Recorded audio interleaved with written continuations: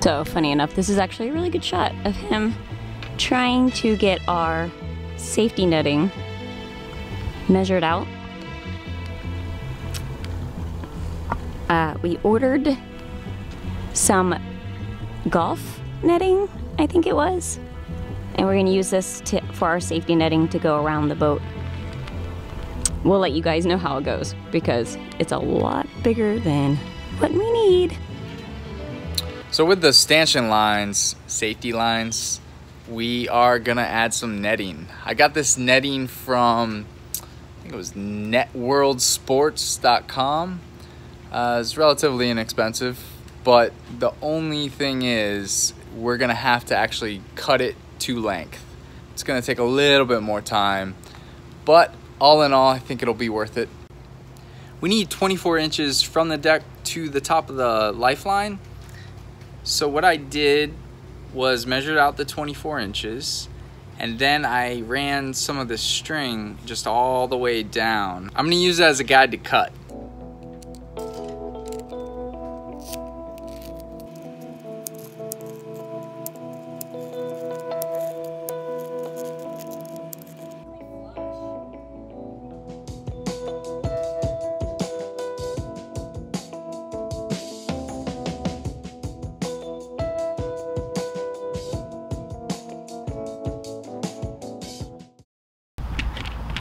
Oh, Boomer, do you like the netting?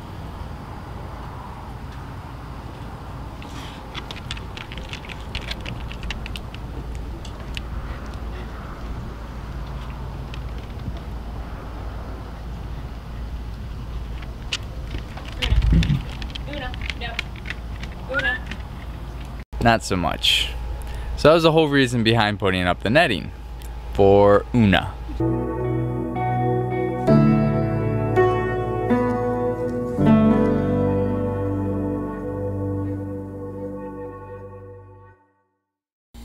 When we first took out Saoirse and did a test run for the motor, there was a lot of vibration.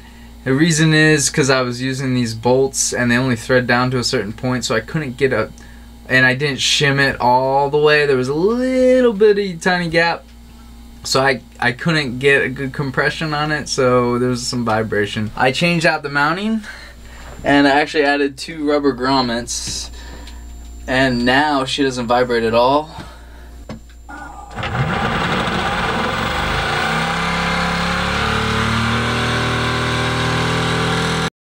Some of you guys might follow us on Instagram, but if you don't, we've actually been testing the electric motor in the slip. Thanks, Warren, for the good tip. But we found that the motor's getting a little too hot.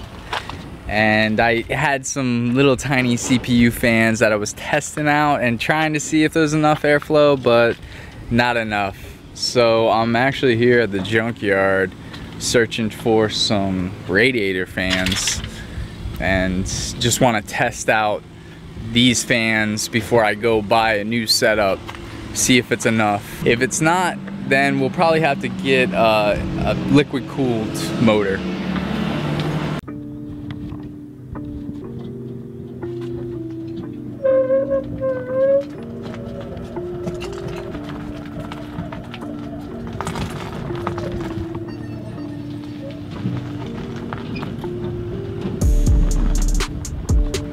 Let's see what this Mazda has to give us.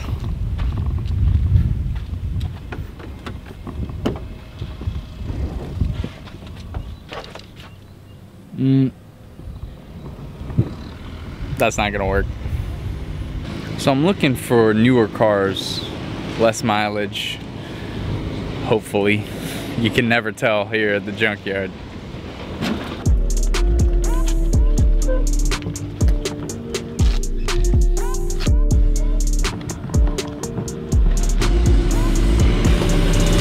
Looks like a lot of the newer cars are already kind of picked through.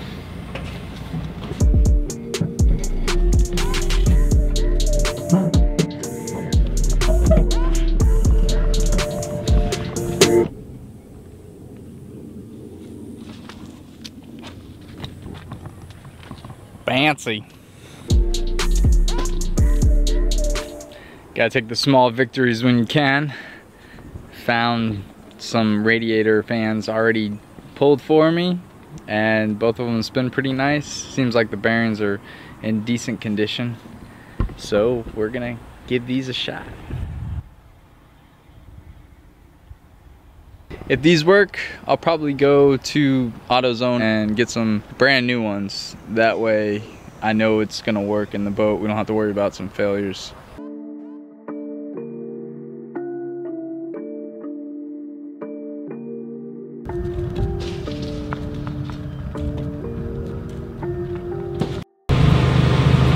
Okay, you hear that? Sounds like somebody's doing some testing. Can you hear it? Yesterday, we went out to the junkyard to pick up some radiator fans, hoping that this will help cool down the engine, but I am gonna go outside and show you what Beau is doing to test this thing. Okay, so what are you specifically doing? Tell everybody. So just testing the motor temperature. Right now I only have one installed, so I want to see how well that can keep the engine at a constant 140 Fahrenheit temperature. And Brandy's looking at me weird because I'm getting too technical, but she wanted me to talk about technical stuff. Look, he's got his little clipboard and everything. I'm measuring voltages as well, just to get an idea of how much draw it's going to be on the batteries. I do have it at about 1500 RPMs, so I think we will probably keep it around there, maybe a little bit higher, depends on the sea state. So how's it keeping up? It's at 140 now, so we'll see if it goes up or not. Unfortunately, the fan didn't do the trick. We were still getting temperatures up in like the 170 range. But how long afterwards? How long were you running it? I'm only doing a 30-minute test window, and I'm taking measurements every 10 minutes. We only had one fan hooked up, and it was I guess the lower CFM fan, so less airflow. So now we're gonna hook up the higher airflow one and the lower one and see how well they do together. I sent an email out to Mott Energy just to see how much airflow is required to keep this thing at like 140, and just to even see if 140 is the temperature that this should nominally be running at. Mott Energy got back to us, and they actually said that the motor can actually get up to 130 degrees C before it'll actually, I think there's a shutoff at 140, and the lowest rated component is 150. So that's degrees Celsius.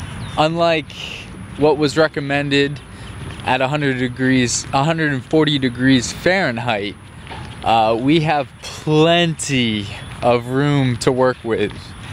But unfortunately, my Sevcon controller crapped out on me, so I'm not able to test the motor right now to see how hot it's actually gonna get to.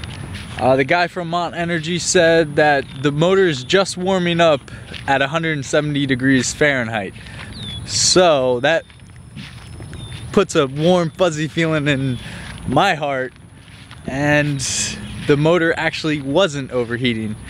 The fans are nice though. They cool down that whole motor area.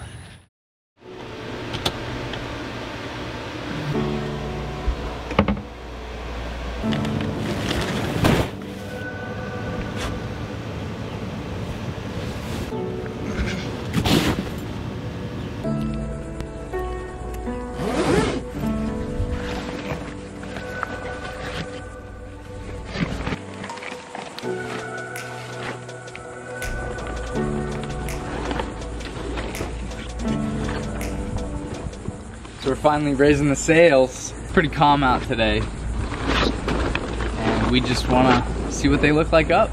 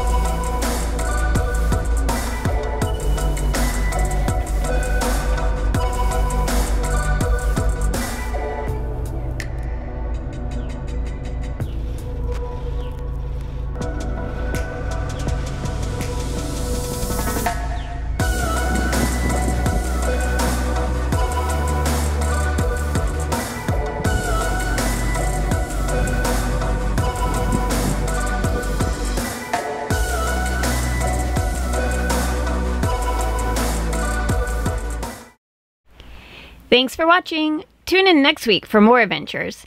If you like what you saw, please be sure to like and subscribe. If you'd like to see more, tune in over on our Patreon. Link is below. See you next week. Thanks, guys.